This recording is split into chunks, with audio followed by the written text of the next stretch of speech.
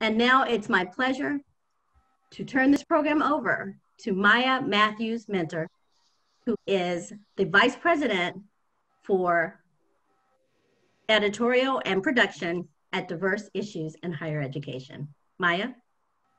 Thank you, Sydney. Appreciate all that you and the entire webcast team did to bring this program to fruition. And to our viewing audience from wherever you are, good morning or good afternoon, and we hope that you are safe and we thank you for being here. These are turbulent and uncertain times, to say the least, and we are thrilled that so many registrants understand the significance of this event and have chosen to attend today. On behalf of the entire staff of Diverse Issues in Higher Education, we offer you a very warm welcome to the 2020 virtual presentation of the Dr. John Hope Franklin Awards. As Sydney mentioned, we are in listen-only mode today, but if you feel moved to comment or share any of the proceedings that you see, please join the conversation on Twitter at Diverse Issues. I'm coming to you today from the conference room of Cox Matthews and Associates. Cox Matthews is the parent company and publisher of Diverse Issues in Higher Education magazine and website. For the last 20 years, it is also with great pride that we have produced the John Hope Franklin Awards. For those who may not be familiar, this is our annual observance of excellence in higher education. The award was created in Dr. Franklin's name to pay tribute to and to thank America's truly great historian, scholar, researcher, author, and humanitarian. Today, we recognize 3 well-deserving awardees. In 2004, the inaugural award was also presented to 3 awardees. They were the Bill and Melinda Gates Foundation, Dr. David Levering Lewis, an NYU historian and Pulitzer Prize winning author, and Dr. Sybil Collins Mobley, the founding Dean Emeritus of the School of Business and Industry at Florida A&M University. Since that first year, we've used this forum to recognize individuals and in some case organizations whose varied contributions to higher ed are consistent with the highest standards of excellence established by Dr. Franklin. While the list of former recipients is far too long to call off by name, I encourage you to stick around at the end of today's program and we'll bring you some imagery of previous awardees. When we convene in person, these images are presented as blow-up posters and they're placed around our ballrooms and meeting rooms.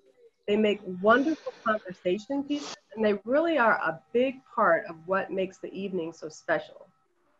Albeit virtual, we are glad to share this slideshow with just a few of the fond memories that we have been so privileged to enjoy.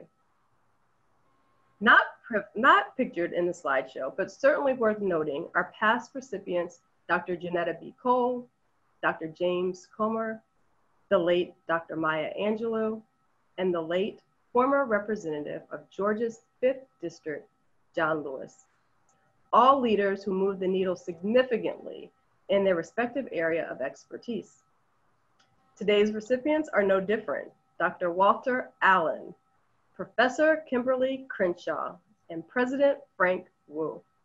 All 3 embody Franklin's legacy of excellence and service, and each one has demonstrated broad impact on our nation and the world.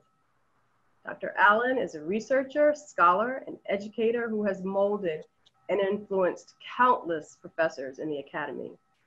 Professor Crenshaw is a full-time professor of law at Columbia and UCLA, and a founder of the intellectual movement called Critical Race Theory. President Wu, when first slated to receive this award back in March, was the William Prosser Distinguished Professor of Law at the University of California, Hastings College of Law. 8 short months later, he is the president of Queens College. What a feat. He is a regular contributor to Diverse. He's one of our bloggers, and we couldn't be happier about his career trajectory. Let's give a warm round of applause to these recipients. And please let my individual applause here be a symbolic gesture of the rousing applause that we know that they would have received if we were in person. As the program progresses, you will learn about them and you will hear firsthand accounts about their contributions to the Academy. But the program is only designed to be 1 hour. And if the program participants and I do our jobs right, this will go very, very quickly. So if you're interested in going a little deeper and learning more about the how and the why they got to these distinguished points in their careers, we have full page profiles that can be found in our March 19th, 2020 print edition. If you aren't a subscriber, now is an excellent time to seize the moment. My shameless plug is that there will also be subscription information shared at the conclusion of today's program. And speaking of support, it is at this point in the program that we want to take a brief pause and say a sincere thank you to one of our long-standing partners. As a partner, TIAA not only helped make today's program possible, but they've also helped to make several iterations of the John Hope Franklin Award possible.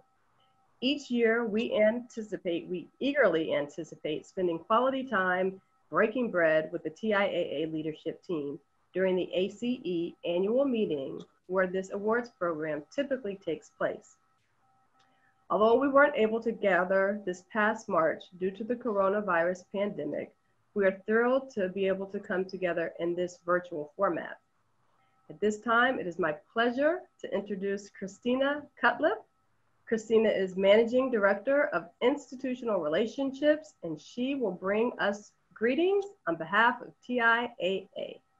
Christina, over to you.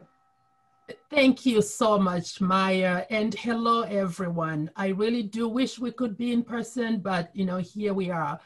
It really is a pleasure to be here with you today virtually, and I'm so pleased that we are finally getting to celebrate the John Hope Franklin Award winners this year, even if it is a little later than usual and over Zoom. We always look forward to this event. But the point is we are here today and we are celebrating these well-deserving recipients. Speaking for myself and on behalf of my TIAA colleagues, we are just delighted to support this program honoring the remarkable winners of this year's John Hope Franklin Award: Dr. Walter Allan, Professor Kimberlé Williams Crenshaw, and President Frank Wu. Dr. Franklin was a staunch advocate for academic scholarship, leadership excellence, and diversity and inclusion. TIAA shares these same passions and these same ideals and is committed to leaders who are guided by them, especially now. The social justice issues that we have witnessed in 2020 have shone a spotlight on our ongoing need as a community for inclusive leadership excellence, and TIAA is proud to be a partner for this very important work. TIAA has always been at the forefront of inclusion, with the first woman to the TIAA board in 1940, the first African-American on the board in 1957, the first Fortune 500 company to hire an African-American CEO, Dr. Clifton Wharton Jr., and now with Roger Ferguson, our CEO, and one of only 4 African-American CEOs in the Fortune 500. At TIAA, we are committed to helping institutions and individuals pursue positive outcomes through an array of financial services and our long-term investment perspective. We are grounded by our core values, committed to responsible investing, and dedicated to being a force for good, building on our legacy of serving the broad financial needs of those who make a difference in the world. In short, our mission is to help the academic community remain vibrant so that its leaders, most of you on this call today, and those that we're celebrating today, can continue building on Dr. Franklin's lasting legacy. And with that, I want to again offer my heartfelt congratulations to this year's award winners. You have each made enormous contributions to your institutions, to the community at large, and the broader higher education community recognizes your accomplishments. I also want to thank and acknowledge my friends at Diverse Magazine for all you do year in and year out to support academic excellence and diversity and inclusion. You truly make a difference, and we all benefit from the impact of your work. So thank you so much for your attention, and I hope this program and today is just as much joy as it's been, and I'm really looking forward to it. And with that, Maya, I'm going to hand it back over to you. Thank you, Christina. Appreciate that so much. Next, it is my pleasure to welcome the President of the American Council on Education, Ted Mitchell. We thank President Mitchell for his willingness to host this program as a part of the ACE annual on-site meetings and to represent ACE as we have pivoted this program to the online format. As things go with technology, I'm not seeing President Mitchell at the moment. So whether he is able to bring us greetings now or at the end of the program, I just want to say how grateful we are to the ACE organization. We hosted the Franklin Awards for the first time at ACE in 2011 under the leadership of Diana Cordova in the Cary office. And now we are just 1 year shy of a 10-year anniversary with them. Nothing has been more satisfying than the entire higher education community coming together on the occasion of presenting this particular award at the largest gathering of senior level administrators.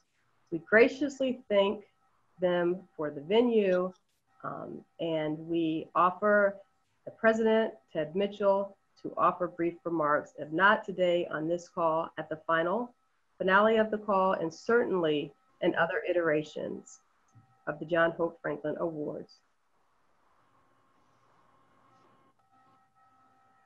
Okay, so I'm going to keep moving us along, and I know that you are as anxious as I am to get to the awards presentation, and we're almost there. But before we formally begin, I do want to take just a few minutes to give some additional background. We created this award to institutionalize and celebrate on an ongoing and regular basis the scholarly contributions of Dr. John Hope Franklin to the nation and to the world. Among other things in his storied career, Dr. Franklin researched and laid the historical foundation, context, and the strategic framework for the landmark Brown versus Topeka Supreme Court case that ended segregation as the law of the land in the United States. In that vein, this award recognizes pioneers, those who have had the courage to be first in their respective fields, and those who have also demonstrated broad impact on the nation and the world. Another thing that's special about this award is how actively Dr. Franklin was with it. This was not a name-only thing for him. It was with his permission that the award was created, and he was involved with every step of the process, from selecting recipients to being on stage for each year's award presentation. In fact, in 2008, which was the year before he passed, he was 93 years old. Yet Dr. Franklin still graced the stage to present and to hood the red ribbon medallions that you're going to see in just a few minutes to the 2008 award winners. We don't take those special moments for granted, and it's another reason why we have tried to capture and share some of the memories over the years. Although we miss him dearly, we are grateful to draw upon those experiences with him, and we would like to believe that he'd be very proud to see Dr. Allan, Professor Crenshaw, President Wu be honored today.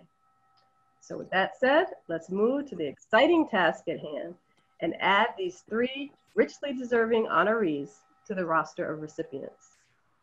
Here to introduce Dr. Walter Allan is certainly no stranger to me, and perhaps no stranger to you as well.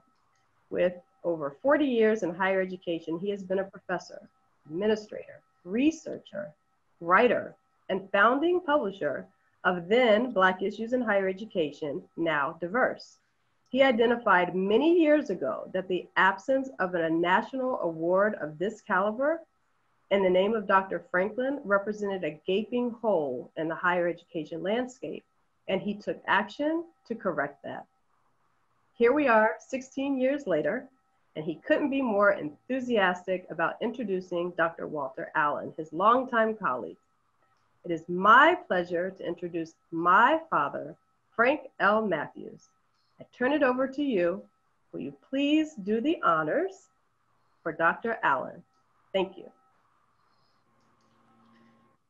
You know, there's a lot that we all are going to take. You know, what's going on in my video, having technology problems as well. Let's see, can I get it started here? But you guys will just probably have to listen to me instead. But let me speak loud and so you can hear me. You know, there's a lot that we all are going to take away from the year 2020. It's been an unprecedented year in so many ways.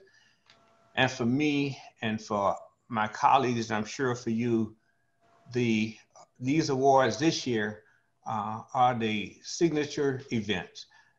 And no one can be more appropriately recognized than Dr. Walter Allan. As Maya pointed out, Dr. Allan is a what you call a superstar in higher education, even though he's a very, very modest man. And it's so appropriate that it comes that he get the Franklin Awards because, like Dr. Franklin, Dr. Allan is a scholar extraordinaire. He's a people person, and he genuinely cares about education. I remember when I was talking to Dr. Franklin one day, and he was such an approachable man. He reminds you of everybody's granddaddy. And he said, so I asked him about this award, and he was very, very insistent on one thing, and that is the research has to be done. He said, Frank, you can do all the marching and this and that you want to, but you got to do the heavy lifting. And that's why it's so appropriate that Dr. Allan received this award, because he indeed has done the heavy lifting without being arrogant or anything of this nature. And rather than me continuing to talk, I want to just share one thought, a description of Dr. Allan from one of his students, Dr. Tyrone Howard. And let me just read that to you. It says this: "You will be hard-pressed to find a more caring, thoughtful, passionate, and distinguished scholar and person than Walter Allan. From the time I first met Walter over 25 years ago when I was a graduate student, he made me feel much in the same way he makes everyone feel, that they are the most important person in the world. I remember my hesitancy and trepidation about introducing myself to a scholar like him, who I admired and respected so much. Yet upon my initial meeting, he was engaging, generous with his time, and an air of fresh air to those trying to find his footing in the academy. He assured, encouraged, and insisted that I find my place in this work. His words were reassuring, his convictions were palatable. I have never forgot my first exchange with Walter Allan, and I have tried to emulate his humanistic approach to how he does his work with the people I interact with. You will be hard-pressed to find anyone who utters a negative word about Walter. His presence commands a room, his wisdom is endless, and his commitment to justice is never-ending. I cannot think of a more deserving recipient of the John Hope Franklin Award than Dr. Allan. He is the change agent that we want to see. He is an intellectual giant and a scholar who inspires us all. He embodies the principles of fairness, integrity, and honor, and I am humbled to not only call him a colleague, but I'm even more honored to call him a friend and a brother." So that's what one of Dr. Allan's successful students, who's now a professor himself, has said. So that's what's important. And I also want to read just very briefly a passage from Slavery to Freedom. And as you may know, that is the definitive work by John Hope Franklin. It's now in its 8th edition. Over 3.5 million copies have been sold, and it is it's still the standard. It's the gold standard for excellence in research about the African-American experience in the United States. And he's talking about a period between at the end of the Civil War until the turn of the century. And he stresses the importance of education. And he says this: "The pursuit of knowledge, therefore, came to be one of the greatest preoccupations of African Americans, and education was viewed by many as the single greatest opportunities to escape the increasing prescriptions and the indignities that whites heaped on blacks.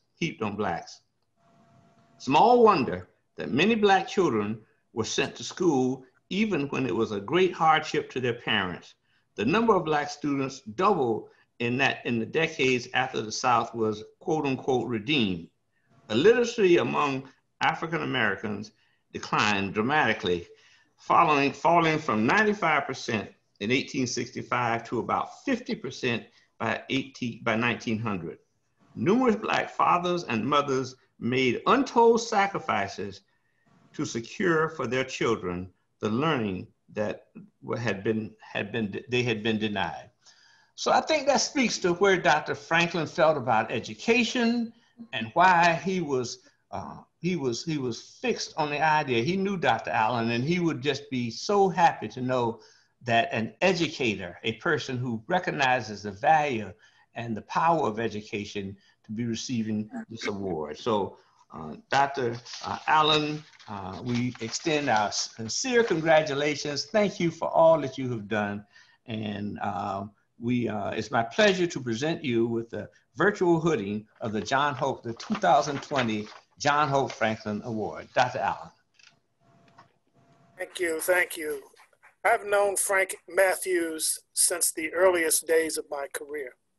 He has been a vital source of inspiration and information as publisher of Black Issues in Higher Education and later Diverse Education. Thank you, Frank, for your many contributions and for your kind words of introduction. At this moment, I'm a jumble of emotions as I humbly and gratefully accept this honor against the backdrop of one of the most challenging and tumultuous periods in our nation's history. My heart goes out to those who have suffered loss and to those who find themselves in the grips of despair. We must believe that there are brighter days ahead. We must cling firmly to the confidence and belief that spirit and ancestors did not bring us this far to leave us now. Led by the Black Lives Matter movement, people rose up across the nation to demand racial and economic justice, to demand that this nation live up to its promise as a beacon in the world. Dr. John Hope Franklin embodied all that is admirable in our nation and in human beings. He was a first-rank scholar and person, and dedicated to progressive social change and social activism, and ultimately to the realization of dreams for all Americans and all people. There's a straight line from the racist injustice he faced as a child when his family home was burned by rampaging racist mobs in Tulsa, through the murder of Dr. Martin Luther King Jr., and into the televised racist lynching of George Floyd. Now, Dr. Franklin was a truth teller, an African griot who chronicled Black history in the most profound and detailed ways. Remarkably, from my point of view, he did not give in to bitterness and despair, even as he faced squarely, the situation for Black people in this country. He was, for that reason and so many others, an example for those of us who tried to model our careers after him. Like him, we were determined to rise and draw others up with us. I thank family, friends, my students, and my colleagues who have been the wind beneath my wings over what has been a blessed life and career. Your names are too numerous to mention here, but know that I appreciate you, each and every one of you, beyond words. Thanks from the bottom of my heart for all you've done to sustain and support me, to shelter me, to bring me joy, to inspire and educate me, to direct my purpose and footsteps. I must, of course, give special thanks to my clan, my wife, Kathy, who is my #1 fan and critic, my children, Benjamin, Brian, Rena, and Benty, and my 8 grandchildren, and my 1 great-grand, my sisters and my brothers. You combine to be the village that has nurtured and loved me through it all. I especially appreciate our ancestor, my mother, and the sacrifice and example that she represented. Freddie Mae Allan grew up under the racist oppression, the racial oppression, under that tough circumstance of life as a Black woman in Mississippi. But she kept hope alive and showed us all that she showed us that all things are possible if you believe and then get busy doing the necessary work. So I just thank you all once again, and peace and blessings as we go forward in the struggle, accomplishing what Dr. John Hope Franklin has set before us. Thank you. Thank you. Thank you, Dr. Allan. We appreciate those gracious remarks.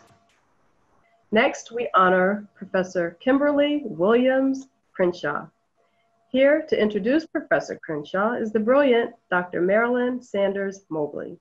Dr. Mobley is Professor of English and African American Studies at Case Western Reserve University, and from 2009 to 2019, she was the university's inaugural VP for Inclusion, Diversity, and Equal Opportunity. She's also a former president of the Toni Morrison Society, and she is a wonderful friend to Diverse. Just before the pandemic hit, she was giving a lecture at her old stomping ground of George Mason University, where she talked very, very passionately about Professor Crenshaw and her impact on race and gender issues. We're located right up the road from George Mason University, and when we got wind of that uplifting presentation, we knew that she was just the person to do the job here today. Dr. Mobley, would you please do the introduction honors for Professor Crenshaw? I pass it over to you. Thank you, Maya. It's an honor to be part of this important diverse issues tradition of recognizing thought leaders who have made a difference. Whenever I'm at the ACE event, I always attend this event. It is a highlight for me. And it is a tremendous honor to have this opportunity to introduce a scholar and public intellectual whose work I have admired and referenced for so many years. I recall a group of graduate students at Case Western Reserve University, where I am now, who asked me, could they meet? And I thought, like many students, they wanted to get money for their event. They said, no, we need you to help us get Professor Kimberlé Crenshaw. They wanted her help for their LGBTQ conference, and I did my best to help them, but they, of course, were up against the wall of her previous commitments and engagements. So we know in higher ed, she is indeed a rock star. The honor of being able to introduce her is an extra special one for me for another reason. When I shared with Dr. Pat Matthews-Stewart, a woman I refer to as my mother sister friend, that I would be giving a guest lecture, first the one that Maya mentioned, and then at Barnard College, using Professor Kimberlé Crenshaw's concept of intersectionality, Dr. Pat began regaling me with stories of how she knew Professor Crenshaw's family from her days back in the Massillon-Canton community in Ohio. She shared that Dr. Williams, Kimberlé Crenshaw's maternal grandfather, was not only a physician, but also the go-to community activist whose house was considered a safe space for people to come to discuss ways to resolve social justice issues. In fact, Dr. Pat told me that Professor Kimberlé's parents have the same reputation of being staunch community activists. So I learned from her that Professor Crenshaw's activism roots run deep. That said, she has been a phenomenal professor in the law field and scholar and activist in her own right. Professor Crenshaw is the Isidore and Seville Solbacher Professor of Law at Columbia University Law School, and she is Distinguished Professor of Law and the Promise Institute Chair in Human Rights at the UCLA School of Law. She earned her BA from Cornell, her JD from Harvard, and her LLM from the University of Wisconsin. She teaches civil rights and other courses in critical race studies, constitutional law, and Black feminist legal theory. In fact, she's known as one of the leading scholars around the nation in the field of critical race theory. She was a law clerk for the Honorable Shirley Abramson in the Wisconsin Supreme Court from 1985 to 1986, and she has had academic appointments at the Sorbonne, at the London School of Economics, the University of Paris 8 in France, as a Fulbright in Brazil, at the European University Institute Law Department Exchange in Florence, Italy, and she has facilitated workshops in India and South Africa. Her scholarship was part of the Equality Clause in the South African Constitution. How cool is that? And she authored the background paper on race and gender discrimination in the United Nations World Conference on Racism in 2001. She was a fellow at the Fletcher Foundation in 2008 and was selected that same year to serve at the Center for Advanced Study at Stanford. She has several publications. I hope you already have them in your library. Critical Race Theory, Words That Wound, Critical Race Theory, Assaultive Speech, and the First Amendment. With Andrea Ritchie, she co-authored Say Her Name, Resisting Police Brutality Against Black Women, which documented and drew attention to the killing of Black women and girls by the police. And in the midst of the Black Lives Matter movement, it was always so wonderful to think about what Say Her Name has contributed to raising up the names of women and girls. She also is co-author of Black Girls Matter, Pushed Out, Over-Policed, and Underprotected. Her writing has appeared in the Harvard Law Review, the National Black Law Journal, the Stanford Law Review, and the Southern California Law Review. Professor Crenshaw is the co-author and executive director of the African American Policy Forum, the host of the podcast Intersectionality Matters, and moderator of the webinar series Under the Black Light, and the activist known for developing the Say Her Name campaign. If you haven't seen the video about that, you really need to see it. It will move you. When Toni Morrison gave her Nobel lecture in 1993, she said, and I quote, "Oppressive language does more than represent violence, it is violence. Does more than represent the limits of knowledge, it limits knowledge," unquote. In her teaching, scholarship, and activism, Professor Crenshaw has illustrated in high style, through intellectual power and with bold commitment, that she understands what Toni Morrison meant by those words. Through her work, Professor Crenshaw has advocated for women and girls and helped people regardless of their race, gender, socioeconomic status, sexuality, ability, age, or national origin to understand the value and the intellectual power of reading through the lens of intersectionality as a way of seeing the parts of our identity, how the parts of our identity interact, affect, access, and shape our lived lives. Or as Professor Crenshaw says in her own words, intersectionality is a lens through which you can see where power comes and collides, where it interlocks and intersects. It's not simply that there is a race problem here, a gender problem here, and a class or LGBTQ problem there, unquote. It is no surprise that she is one of the most cited and quoted legal scholars in the history of the law, and that Prospect magazine in 2019 named her as one of the 10 most important thinkers. Professor Crenshaw, I know I speak for scholars and people all around this nation and the world, including my graduate students who came to get you, when I say thank you for the extraordinary work you have done to give language to our concerns, our issues, our challenges, and all the ways we matter. You have understood that after the marches, after the protests, policy matters. As Phoebe says in Zora Neale Hurston's Their Eyes Were Watching God, we have grown 10 feet just listening to you and learning from you. Professor Kimberlé Crenshaw, congratulations. It is my pleasure to present your virtual hooding of the 2020 Dr. John Hope Franklin Award.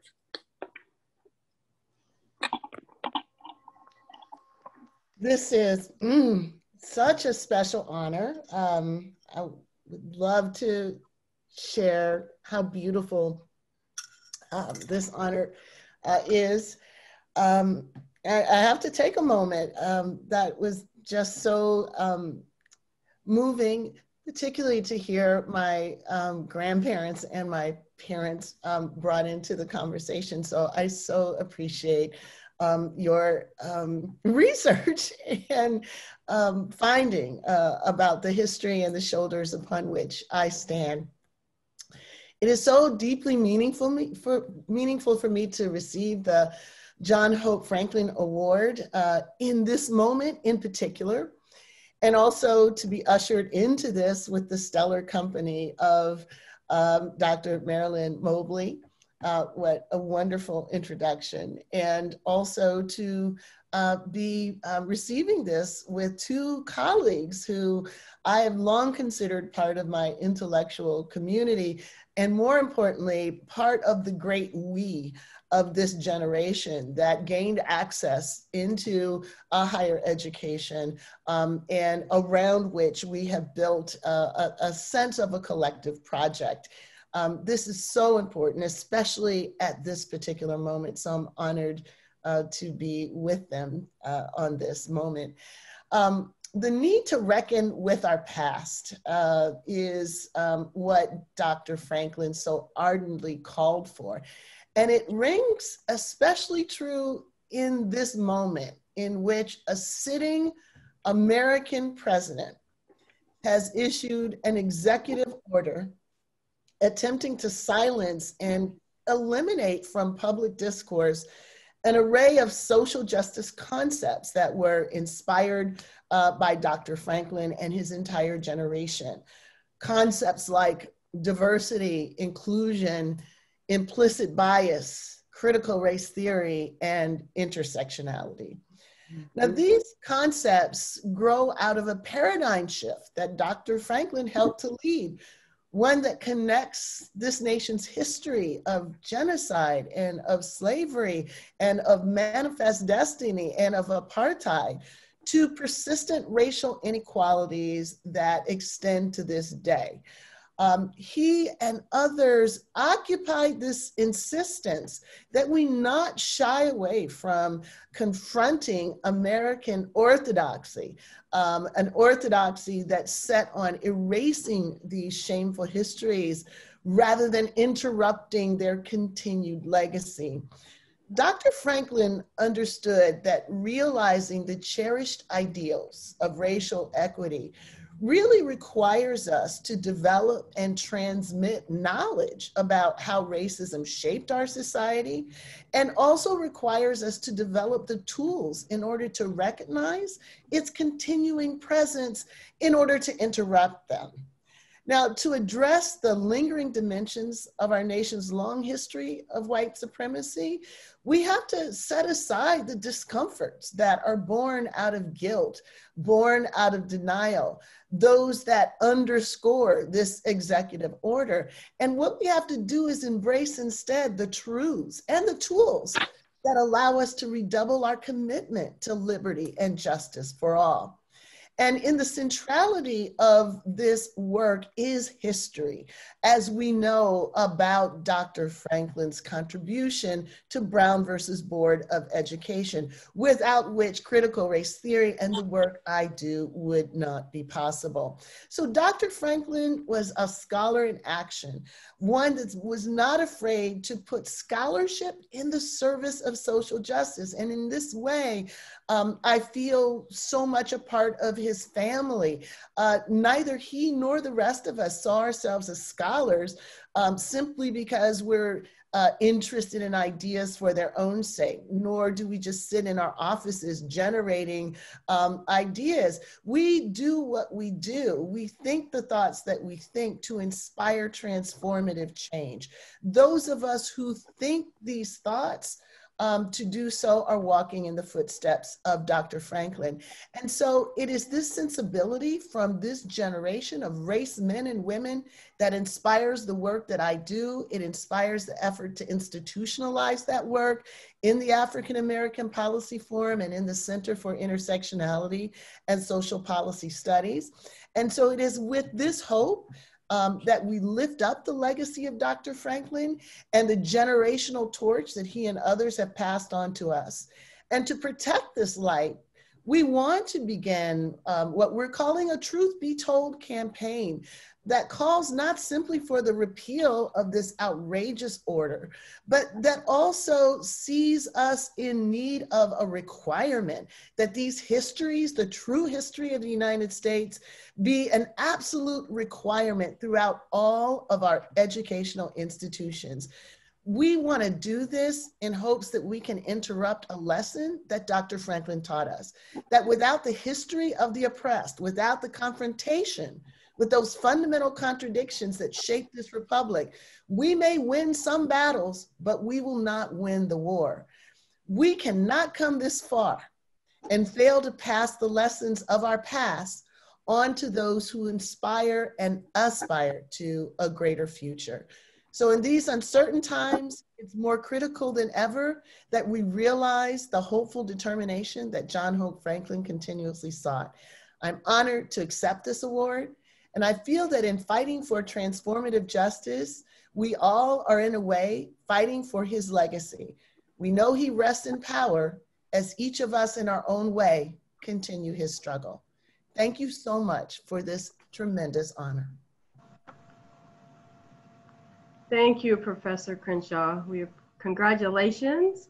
We thank you for sharing with us, and thank you for reminding us about the importance of making sure these histories are being taught systematically today. Last, and only because we're going in alphabetical order, but certainly not least, we recognize President Frank H. Wu. Here to introduce President Wu is Dr. Carol Padden. Dr. Padden is Dean of the Division of Social Sciences at the University of California, San Diego. As mentioned earlier, this program was slated to take place in March. Exactly 8 months ago, 8 months to the date in San Diego, California. Dean Padden graciously agreed to come over to the Marriott Marina and offer President Wu these remarks. And while I regret that we were not able to do so and to meet her in person, I know that there will be many opportunities in the future, and we certainly are looking forward to those. Please offer my sincerest thanks, Dr. Padden, to your ASL interpreters and your entire team that made your presence today possible. Without further ado, will you please do the honors and present President Frank H. Wu. I turn it over to you. Thank you so much. And warm welcomes to everyone. I am pleased to recognize and honor Frank H. Wu, who is currently the president of Queens College, City University of New York, as the awardee for this year's Dr. John Hope Franklin Award. In the spirit of the award, which recognizes individuals who contribute to the equity and excellence in higher education, Frank's commitment to equity has been very broad and deep. I first met him when we served together on the Board of Trustees at Gallaudet University, the world's first only liberal arts college for deaf and hard of hearing students. This was a fitting appointment for Frank, as Frank at the time was a professor at Howard University, a law professor, which was founded around the same time that Gallaudet University was founded. Howard was founded in 1867 and Gallaudet in 1864. Both were chartered by the US Congress. He joined the board a few years after Gallaudet University just installed their very first deaf president, King Jordan. And he worked alongside all of us to institutionalize a different administration with his knowledge and help us to advance educational opportunities for deaf people in a new era of diversity and inclusion.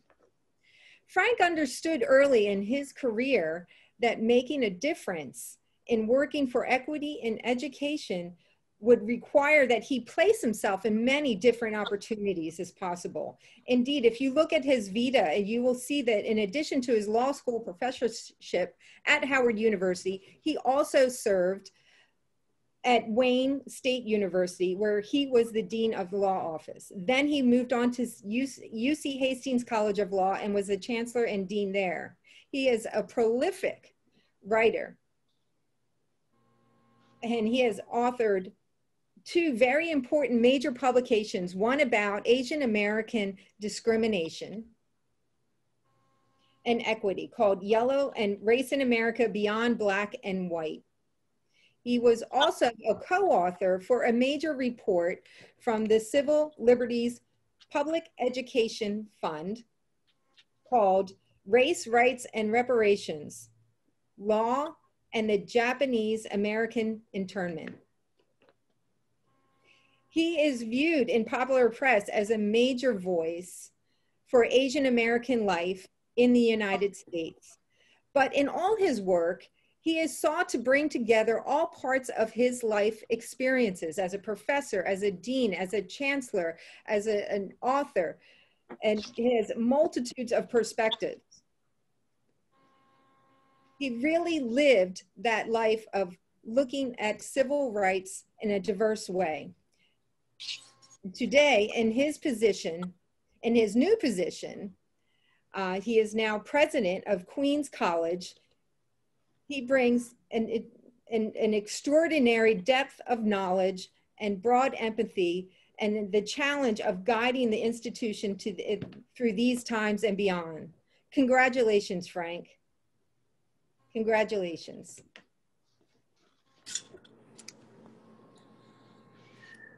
Thank you so much, Carol. Thank you. I am humbled and honored, especially to have a friend such as Carol say such kind words. I'd like to take a moment to talk about the importance in this divided time of ours, when everyone is anxious and on edge. I'd like to take a moment to talk about bridge building and coalitions and how they will see us through. As you heard, I began my career at Howard University. I was honored to be the first Asian American to serve as a law professor at that leading historically Black institution of higher education. To tell you the truth, I learned as much as I taught. I realized that despite myself, I have prejudice, as we all do, what we call unconscious bias or implicit prejudice now.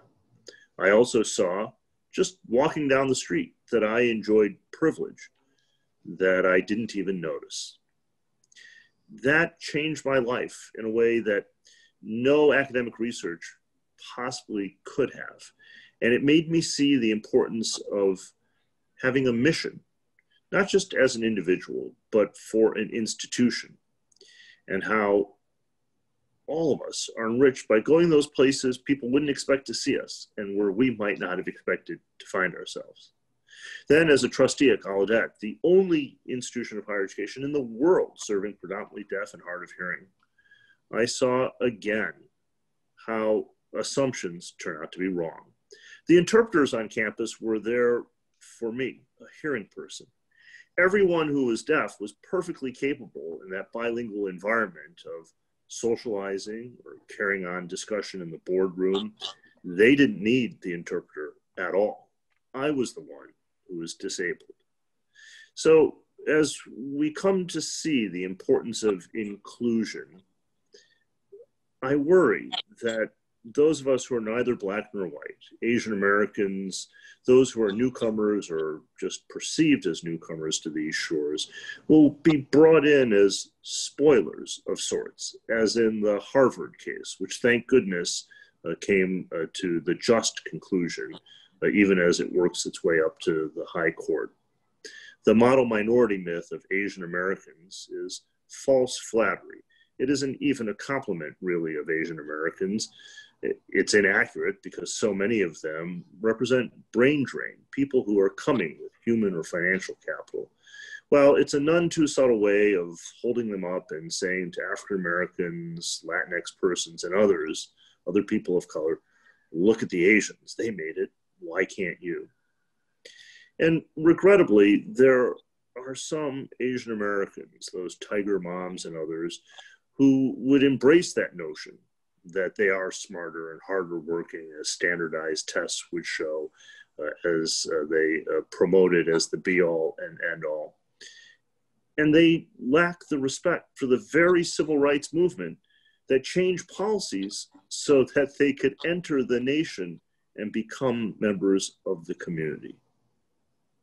We can do better than that through education, by ensuring that we all understand how the historic struggle for Black equality, which goes on to this day, has benefited each and every one of us. It is then with gratitude, not only for those who preceded me and us, but for those who follow, that I accept this award. And I urge us, as we come together in healing after 4 terrible years and this pandemic, not only that we stay safe and look at the science, but that we rebuild and appeal to the better sides of our nature, each and every one of us. I'd like to go back to that moment when we can talk to strangers and communicate when it's safe and not dangerous. And I don't just mean because of the health risk, but I mean because we all feel fraught and distant now, not just socially, but distant politically and in every other respect. It is to that that I've dedicated my life, and I know that all of you who are part of this have as well. Thank you so very much. Thank you, President Wu. Congratulations. We appreciate those thoughtful and instructive comments. I knew this would be a special event, and that has certainly turned out to be the case.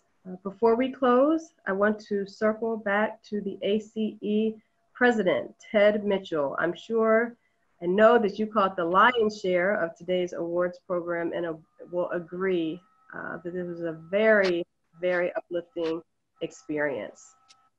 We are thrilled to have you here today. And before we move to closing, I want to come back to you, welcome you, and invite you to weigh in on today's event. Thank you. I turn it over to you. Great, thank you, Maya. And it's been a terrific opportunity to listen to the presentations and to be a part of the discussion. I've been on from the beginning. Couldn't break through the Zoom wall, but I'm happy to have done so now. So I'm moved. I am rededicated, as I think we all are, after hearing from our awardees today. And I just want to say a couple of things. First, on behalf of ACE, congratulations to our 3 winners.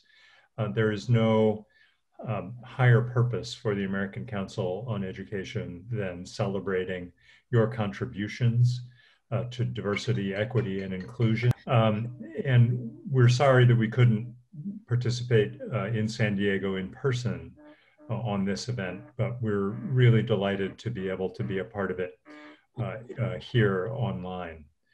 We hope to be able to be a part of the John Hope Franklin Award going forward in person, and want to thank Diverse Magazine for continuing to be the sponsor. I often think that the ACE annual meeting is merely organized around this event, and it's a great opportunity for us to do the work that draws us together. I also want to thank TIAA for their sponsorship, and Christina for her remarks earlier today. I hope that you know that at ACE, one of our major strategic commitments is to equality, to equity, and to diversity. We just this week came out with our 2nd annual report on race and ethnicity in higher education. It's worth noting the progress that we've made, but unfortunately, the far distance that we have to go to achieving equitable success for all racial groups in higher education. You'll also note, I hope, that ACE and our colleague associations have been at the forefront of opposing the Trump administration's executive orders that have been aimed not only to continue repression, but to blind us to the issues that too often divide us. We will continue that struggle. We will continue to do that in fellowship with Diverse, with TIAA, and with today's honorees. I had the pleasure of talking about many of these issues with Dr. Franklin on my back porch a decade ago. And I have been inspired by his example, as I know we all have. And it's a coming full circle for us to hear from our awardees today, to rededicate and recommit ourselves to all of the issues that Dr. Franklin continued to pursue with courage, with dignity, with a sense of humor and humility going forward. So Maya, I'll turn it back over to you, but with incredible gratitude for all of the work that you've done and incredible respect and awe for today's honorees. Thank you so much, Ted. We appreciate those heartfelt remarks. And I just have to say that we've all faced our own Zoom walls. I like that terminology, the Zoom wall. So we appreciate you sticking with it. We have to do that often in this environment to make sure that you got through, you know, better late than never. And so we appreciate the flexibility and that you were here and able to join and able to hear this important a privilege. Thanks. I also want to thank your very important leadership staff and planners at ACE that do just an incredible job with a gathering that large in and out every year. So thank you so much, and we look forward to many more. Before we close, I just want to thank you. I want to thank everyone who is on this call and in this audience today for allowing you to serve us for the last 36 years. We look forward to remaining in contact with each and every one of you here today. If you have nominations or if you have feedback for next year's presentation of this award, please come to me directly. My email is Maya, M-A-Y-A. That's Maya, M-A-Y-A, at diverseeducation.com. I welcome your engagement, your feedback, and again, any nominations that you would like to share for the 2021 version of this award. To close us out, it said that a picture says 1,000 words. So we're going to take a memory lane. I can take a walk down memory lane and look at some of the previous John Hope Franklin Award ceremonies, as was promised earlier in today's discussion. We hope you enjoy the remainder of your Monday. And after the slideshow, webcast host Sydney Reese will close us out.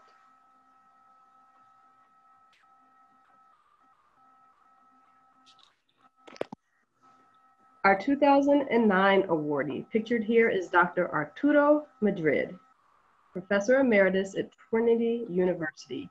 He was recognized here during the annual meeting of Excellencia in Education. In 2011, to the left, Marian Wright Edelman, President and founder of the Children's Defense Fund, along with Dr. Edmund Gordon, Professor Emeritus at Yale University. In 2012, we honored President Emeritus of San Francisco State University, Dr. Robert Corrigan. He is joined to the right by Christopher Edley and Dr. Gary Orfield, who were recognized together for jointly founding the Civil Rights Project. In 2013, to the left is President Emeritus of the University of Virginia, Dr. John Castine. Dr. Mary Futrell is pictured center, and to the right is Dr. William Julius Wilson, Harvard University.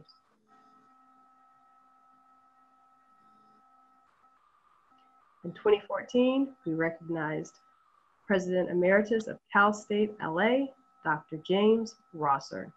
He is flanked on the right and the left by those who introduced him that day, that evening in California, Dr. Millie Garcia and Dr. Ben Quillen.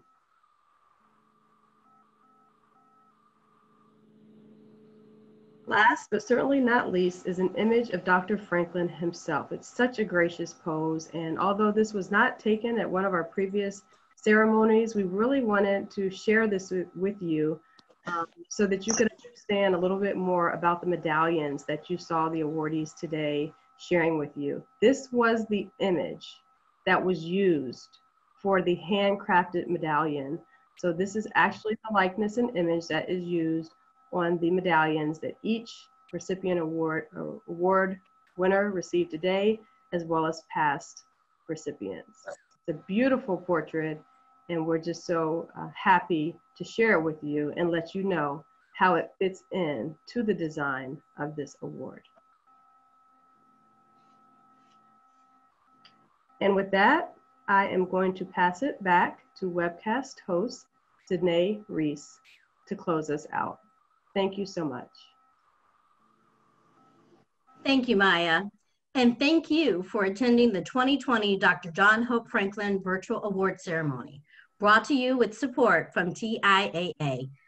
Also, please look for our upcoming podcast series, which is called In the Margins. That's right, In the Margins. To hear more, search for In the Margins on Apple Podcasts, Spotify, Google Podcasts, Stitcher, and all major platforms. We look forward to your readership. If you are not a subscriber, please visit us at diverseeducation.com and click subscriber at the top left to sign up for our free e-newsletters. There's literally 5 of them. Click subscription in the top left corner. We look forward to your readership again, and thank you so much for attending the Dr. John Hope Franklin Award Ceremony. We thank you for attending, and we hope to see you at the next presentation of the Dr. John Hope Franklin Award Ceremony. Thank you.